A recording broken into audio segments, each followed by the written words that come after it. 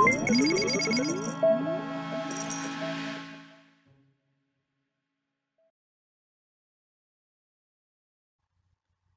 and welcome to video 2 of our course on mobile data collection using the KoBo toolbox. My name is Wilfred Ngwa. In this video, we will look at the setup of a typical mobile data collection system when compared to the traditional paper-based system.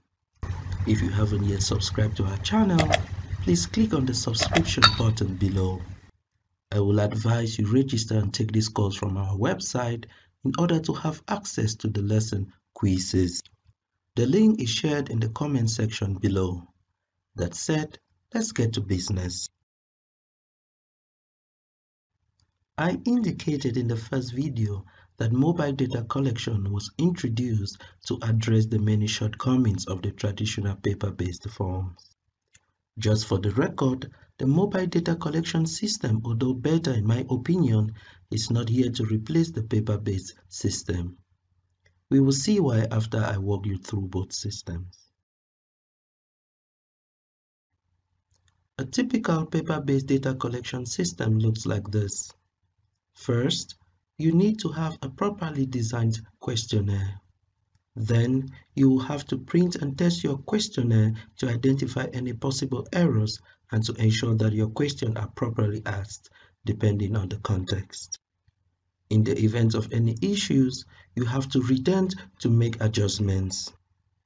Once your questionnaire is validated, you now move over to doing some massive printing depending on your sample size while ensuring a 10% surplus to account for possible error.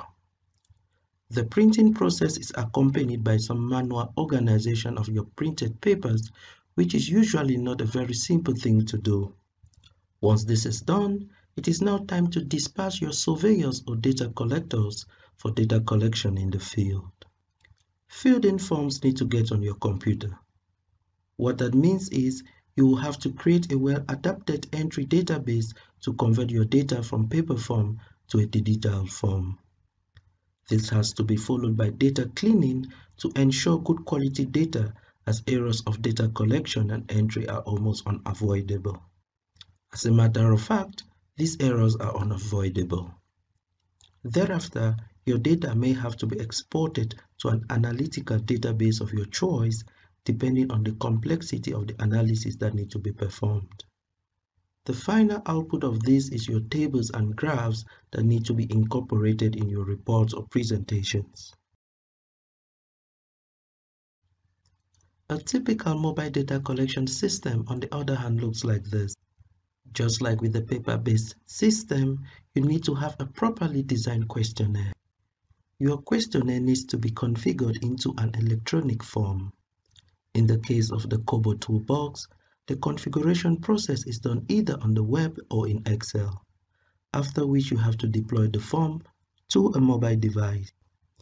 Once this is done, you need to test your forms in a pilot to ensure the proper functionality of your forms, as well as ensure that your questions are properly asked.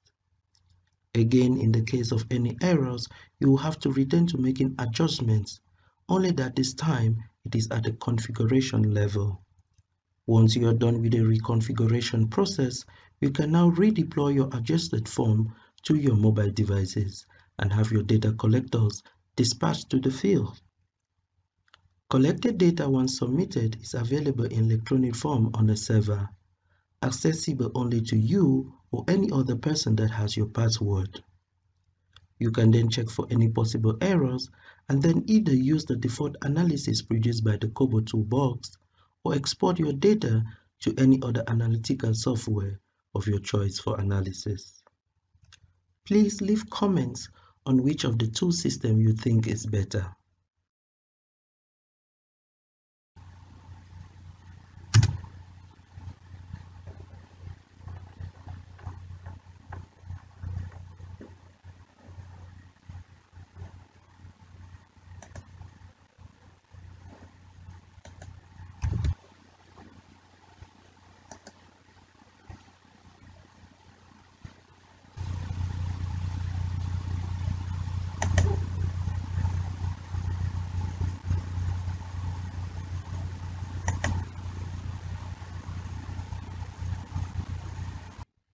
In our next video, we will be going practical by designing a simple data collection form using KoBo's Toolbox online form builder. Ensure that you have your account created. Don't forget to subscribe to our channel and remember to register for the course on our website. The required links are shared as the first comment below. Thanks for watching and see you in our next video.